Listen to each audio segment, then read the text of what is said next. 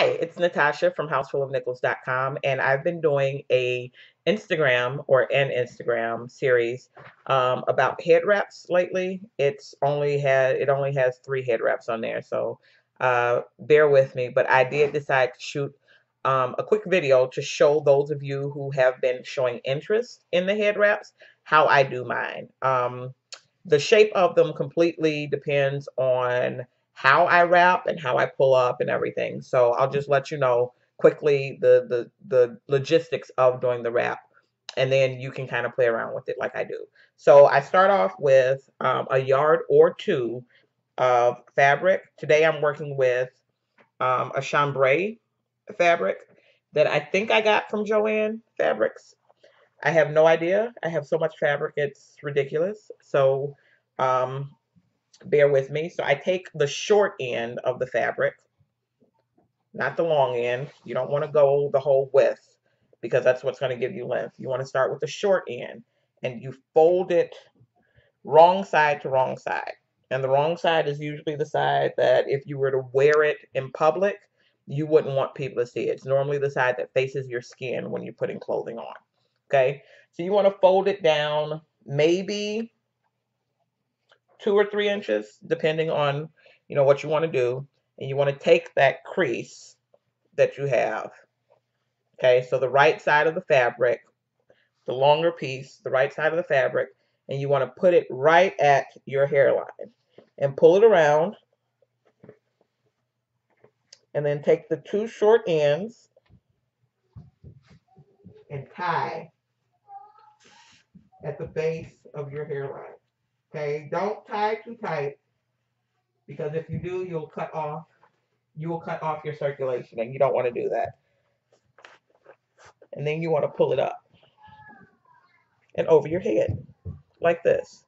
So the tops of your ears will be in it, and you want to make sure that it's all out and that you don't have any hair sticking out of any of the edges. And whatever way you are comfortable wrapping, so if that's this way, so that is counterclockwise, you can do it that way. I'm comfortable wrapping clockwise. So I make sure that my raw edges are inside when I'm wrapping around my head. And then I wrap. And I start high first and pull taut as I'm going around. Okay? And always come back underneath the knot that I made in the back.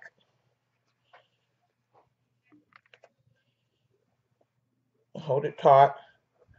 And then I tuck into that crease that I made.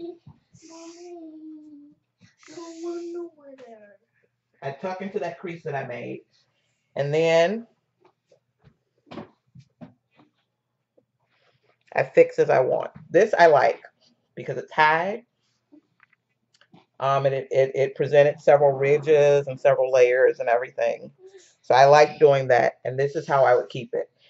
I normally put loop earrings at the auto show that I went to on Tuesday. I had blue crocheted earrings. They were granny squares that match this because it's a sort of denim. It's chambray. And that's all I did. So that's the base of what I start with. Sometimes it's low and big, so it kind of looks like a halo of sorts on my head. And then sometimes I just wrap it low, and then I will twist a ball around the back of the knot that I made. So then it's flat, and then I have a big ball in the back. But that's essentially what I do. I hope it helped you some. Have a great day. Bye-bye.